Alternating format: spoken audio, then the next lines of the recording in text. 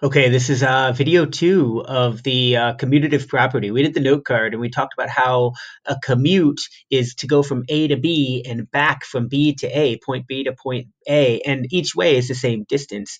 The commutative property means that if you have two numbers that are being added together, they can reverse the order and the answer will be the same. And what we're going to do on this one is we are going to take this term or this statement, all these statements, and turn them into expressions. And then we're going to plug in a number for n. So what we're going to do is say a number, right? N. So n, oh, I got to change it to this thing. N increased. We talked about increased. Increased means plus, right? Like in these kind of statements, increased would mean plus. So we'd say n plus 7.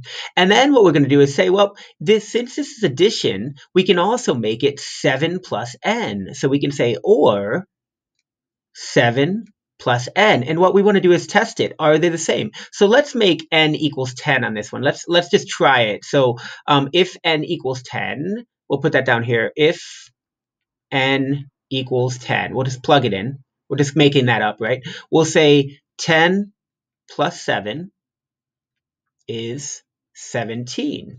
And then over here, we're testing it. We want to say, let's say 7 plus 10 is also 17.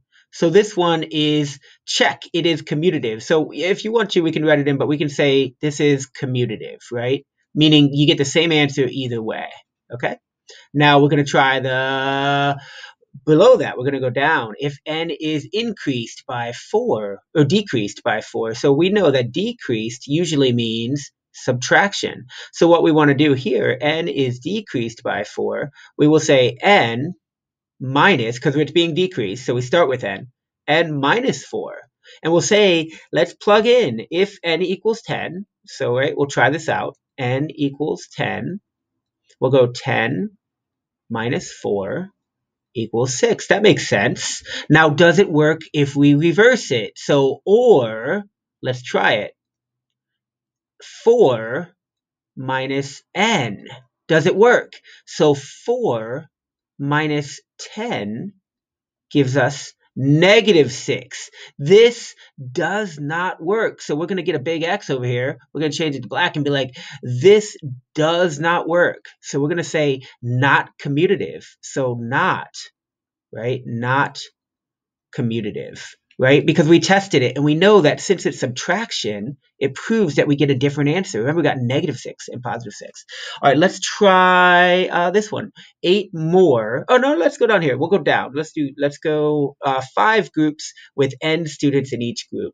So we're going to come down here and we're going to go back. Let's find orange. Let's say 5 groups with n. And now groups sometimes means division, but if you have 5 groups with n students in each group, doesn't that mean multiplication? So wouldn't that be 5, right, times n, right? Or you could say n times 5. Now plug in 10 for n on that one. If we say 10 equals n equals 10 again, what do you get? Well, you would get 50, and you get 50. So this one is a check. This is commutative, right? So we know that's commutative. And what I'd like you to do is do that for each one. We'll do, let's do one more. Let's do 8 more than the sum of 6 and n. Think about this one. 8 more than the sum of 6 and n. Think about what those words mean. I'm going to leave these with you. I'd like you to maybe work ahead with these next 3 with your teacher, with me in class, or on your own. And let's see how we do. All right, guys. Have a great day. Remember, this is also to be written down in your notebook. These example problems will be sent to me along with the note card.